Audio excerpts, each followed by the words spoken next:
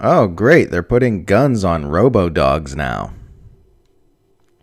So hey, they've started mounting sniper rifles on Robodogs, which is great news for anyone who was hoping they'd start mounting sniper rifles on Robodogs.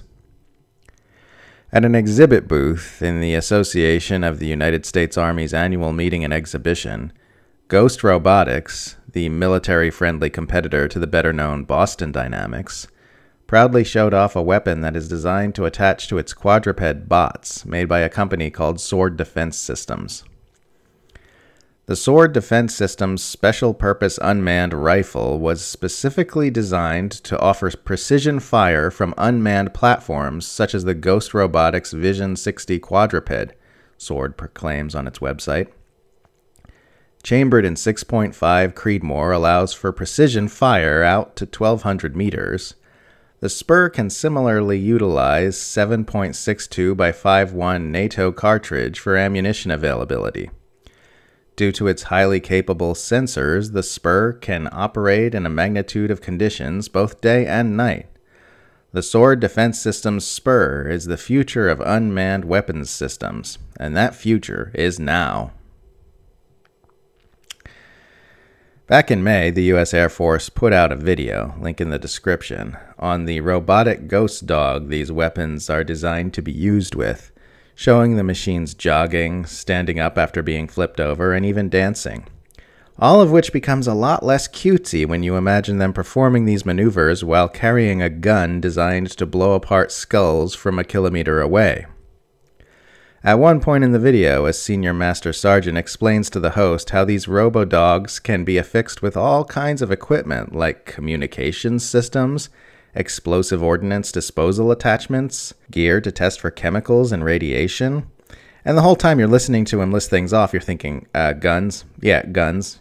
You can attach guns to them, why don't you just say that? The Spur prototype is just one of many different weapons we'll surely see tested for use with quadruped robots in coming years. And eventually we'll likely see its successors tested on impoverished foreigners in needless military interventions by the United States and/or its allies.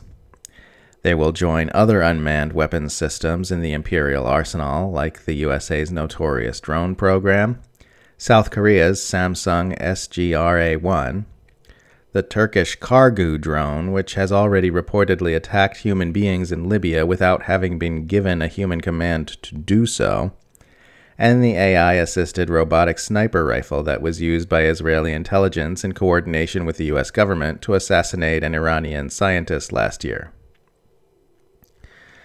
And we may be looking at a not-too-distant future in which unmanned weapons systems are sought out by wealthy civilians as well.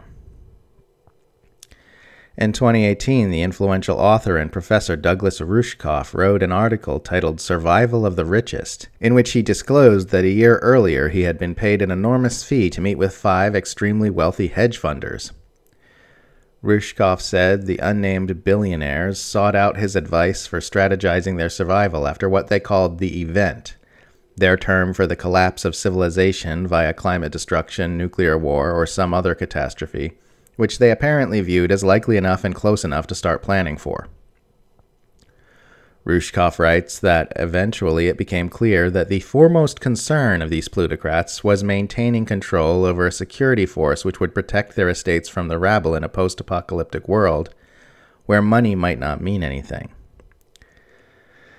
I encourage you to listen to the following paragraph from the article carefully because it says so much about how these people see our future, our world, and their fellow human beings. Quote, "This single question occupied us for the rest of the hour. They knew armed guards would be required to protect their compounds from the angry mobs. But how would they pay the guards once money was worthless? What would stop the guards from choosing their own leader? The billionaires considered using special combination locks on the food supply that only they knew, or making guards wear disciplinary collars of some kind in return for their survival. Or maybe building robots to serve as guards and workers if that technology could be developed in time." End quote.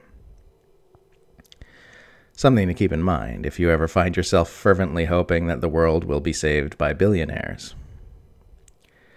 LinkedIn co-founder Reid Hoffman has said that more than half of Silicon Valley's billionaires have invested in some type of apocalypse insurance, such as an underground bunker, to ensure they survive whatever disasters ensue from the status quo they currently benefit so immensely from.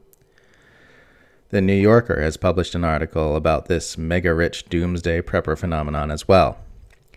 We may be sure that military forces aren't the only ones planning on having eternally loyal killing machines protecting their interests going forward.